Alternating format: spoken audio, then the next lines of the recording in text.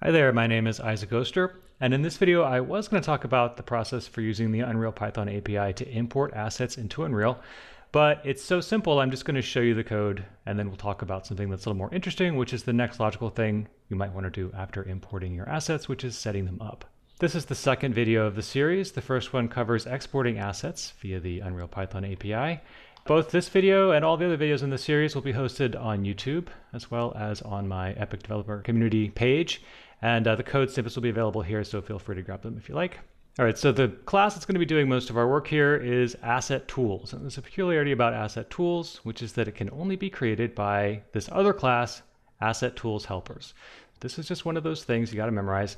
Asset Tools Helpers only has one method on it, which is getAssetTools. So we take a look at the code.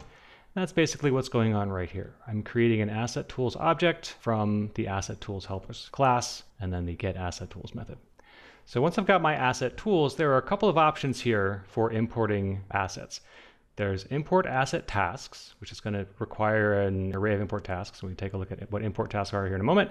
And then there's import assets automated. And that's going to take this other thing here, which is an automated asset import data. Okay, what are those? The asset import task and the automated asset import data are essentially the same. We don't have an argument here for automated on the automated asset import data. So we're going to go ahead and use that because that's what I want to do. We need to supply the destination path and the file names. So the destination path is where in Unreal we're going to be storing this stuff, and that's going to be game oriented or project oriented. And then the file names, those are going to be just Windows paths. So there's this other thing here, which is the factory. And the factory can be potentially important. It's kind of like an exporter in the export process. Here's the high level object. And in the same way that you've got to associate the export task with the exporter, you have to associate the import task with the factory. So you can see the parent object factory will have this asset import task property. So here's an example. We've got a texture factory. If you want to set any of the values to be something other than the defaults, that's what you would use a factory for. You can see we've got an FBX factory. So there are factories for all the different kinds of things that you might want to create or import. Okay, so we're not going to do any of that because we don't have to. All we need to do is supply the place we're going to save it and a list of file names. You don't even have to do this one at a time. You could just dump an array of strings. So it's pretty awesome. These are my file names. You would probably not want to hard code those. There's about 1,000 ways that would be smarter for generating those paths, and I bet you can figure it out. But here's our asset tools object.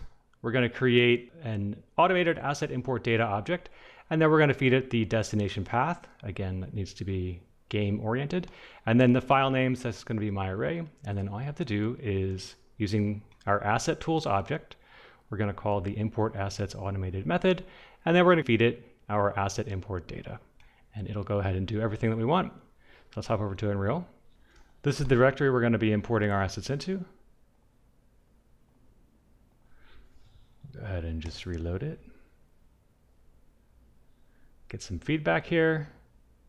And here are the new assets. So you could save these if you wanted to. Editor, asset, library, I think, but I'm not going to worry about that right now. So that's all you got to do to import assets into Unreal. Tell it what you want to import and where you want to import it to. In the next video, I'm going to cover the process for creating a material instance that inherits from this material parent, uses these textures, and is assigned to this asset. And we'll do it all using the Unreal Python API.